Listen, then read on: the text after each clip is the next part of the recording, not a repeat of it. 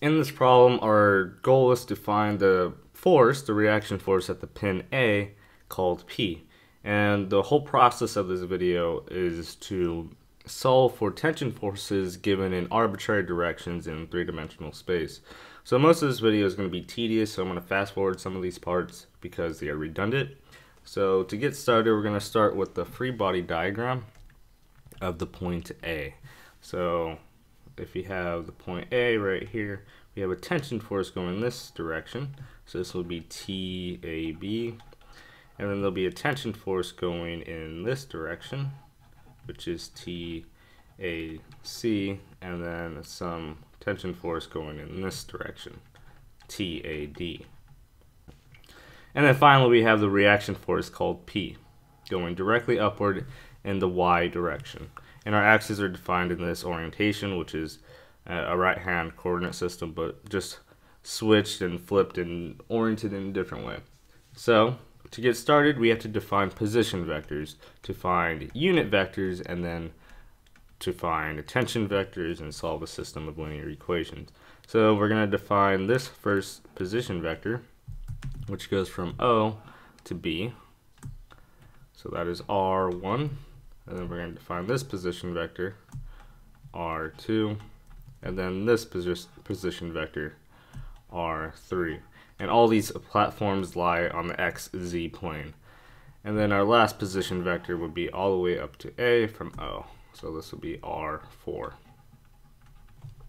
So to define these position vectors, we're going to start with R1. R1 has a negative x component, which is 20 feet, so that would be negative 20I.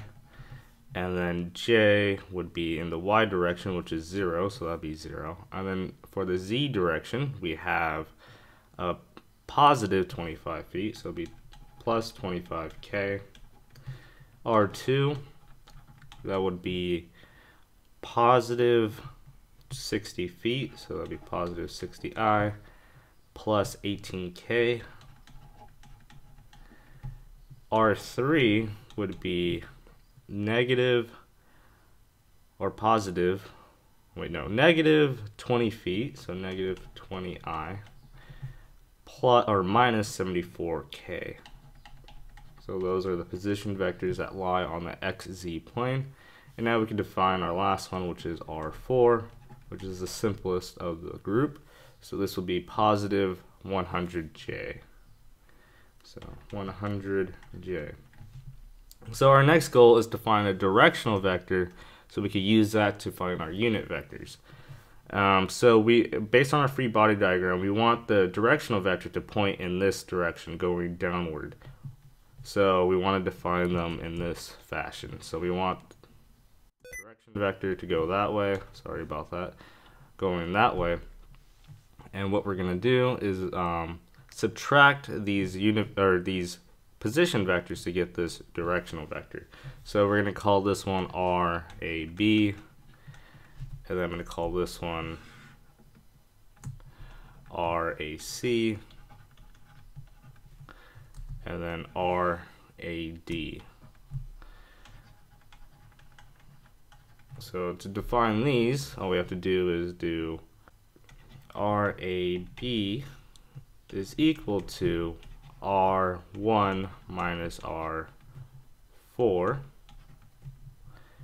RAC is R2 minus R4. And then RAD is R3 minus R4. Since the process we're going to do in the next step is going to be repeated for each directional vector, I'm just going to do one of them and then fast forward the rest. So I'm going to do RAC first, and then I'll let you guys do the rest while I fast forward the video. So we have to find the unit vector UAC by doing R2 minus R4, so that'll be 60. That'd be 60I minus 100J plus 18K. And then we divide by the magnitude of that, so it'd be 60 squared plus 100 squared plus 18 squared, all that square rooted. So what I get when plugging this stuff in the calculator, it doesn't give us a nice number, so I kept it as fractions. We get this unit vector for AC.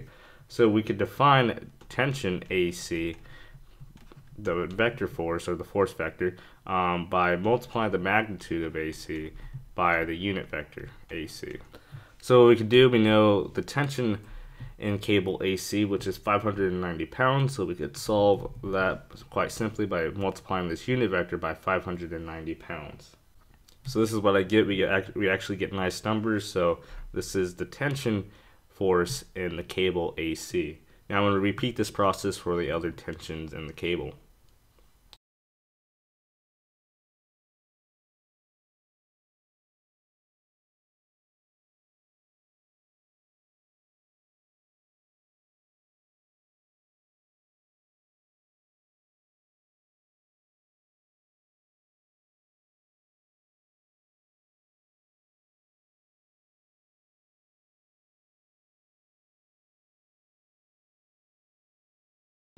So I solved for all the unit vectors for each tension cable, and then I multiplied by their magnitudes. But since we don't know the actual magnitudes of each cable, I kept it as a variable so we could solve it later in a system of linear equations.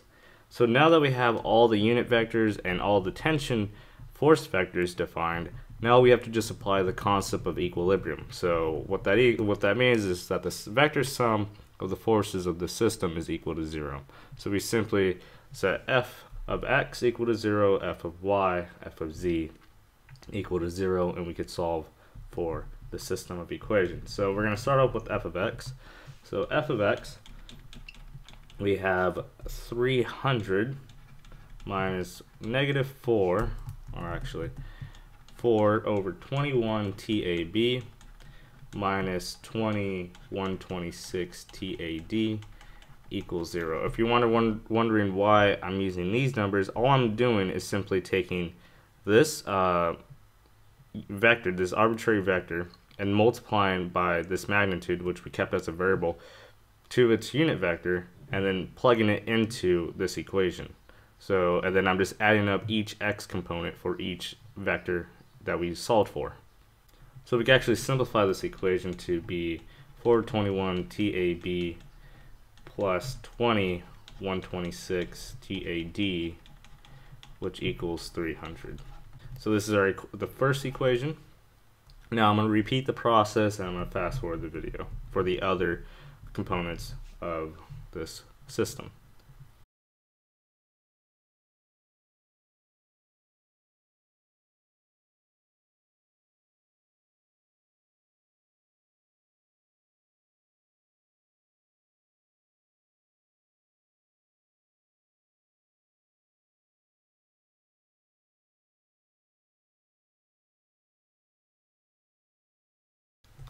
So I found all the equations in our system of equations, and all we have to do is solve for the variables. So the variables that we have are TAB, TAD, and P, and we're trying to find P.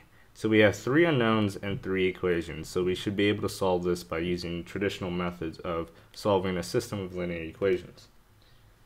So what I'm going to do, I'm going to set up the system of equations in a matrix method so I can plug this into MATLAB and solve the problem that way. It's just more convenient for me. You can solve it however you want, but this is the way I'm going to do it to save myself some time. If you guys want to know how to write this system of equations in vector or matrix notation, then feel free to watch what I'm about to do. So what I'm going to do, I'm going to take the coefficients of each variable in each equation and put it into a 3x3 matrix. So what we're going to start off with is by this first equation. So we have the coefficient of TAB, which is 4 over 21, then the coefficient of TAD, which is 20 over 126, and then there's actually a coefficient of P here, but since there's no P variable, then the coefficient is actually 0. So we could say that's 0, and then repeat the process for 2, so it'll be negative 20 over 21 minus 126, and make sure you're consistent with your labeling. So this would be all TAB coefficients, this will be all TAD coefficients, and these will all be coefficients for P. So this will be 1 for this equation. And then for the last one is going to be 5 over 21 minus 74 over 126, and then 0. So this is our coefficient matrix. And then we're going to define our vector matrix, or a variable matrix. So we're going to have the first variable, which is TAB, and then our second variable, TAD. This should be a D. And then we have another variable, which is P. So by matrix multiplication, if how you multiply this out would be TAB goes here, TAD goes here, P goes here, and then repeat that for each row, and then you get a system of equations. So then we set this equal to the right hand of each equation. So it'll be 300, 500, and then negative 90.